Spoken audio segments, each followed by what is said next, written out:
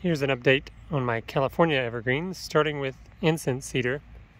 And it started the growing season right about here, and looks like it's going to end up putting on a foot or more of vertical growth, and it's expanded a lot horizontally as well. So for the first true growing season of Incense Cedar in Tennessee, I'm pretty impressed by it, and I continue to have high hopes for it.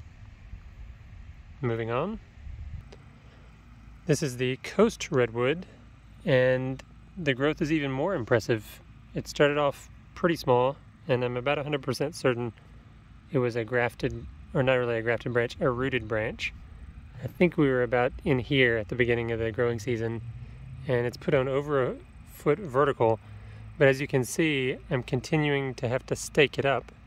Since it was a branch, it wants to grow flat, and you can see the foliage is kind of all aligned in one plane of existence.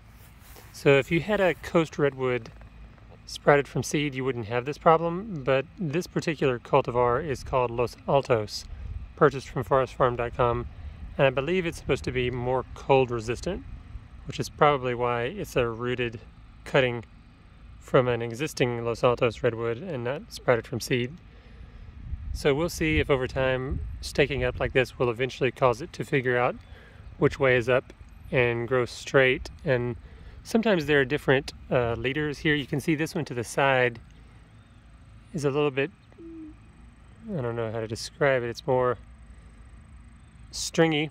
There's not as much side branching, not as many leaves on it. And I don't know if that type of branching is indicative of the fact that it's sending up a vertical leader, but we'll see. But so far, so good with Coast Redwood. And here we are to the Giant Sequoia, and this year it's exceeded all expectations. It's actually hard to get it all in one shot now. We started the growing season here, and it's put on over 2 feet of growth, maybe approaching 3 feet of vertical growth, and the side branches are branching out really well. And there has not been a lot of dieback on the interior, which I've seen in the past. This brown was here earlier. So I would say this is the Hazel-Smith variety of Giant Sequoia. You can find them online. And I believe Western Evergreen might have them online. But I got mine from a local nursery, but Western Evergreen in Oregon probably sells these, if I recall. I think it's worth a try. This one is in a spot with pretty good drainage.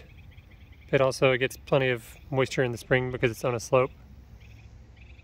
So 3 species of California evergreen doing pretty good in Middle Tennessee. This is mid-August.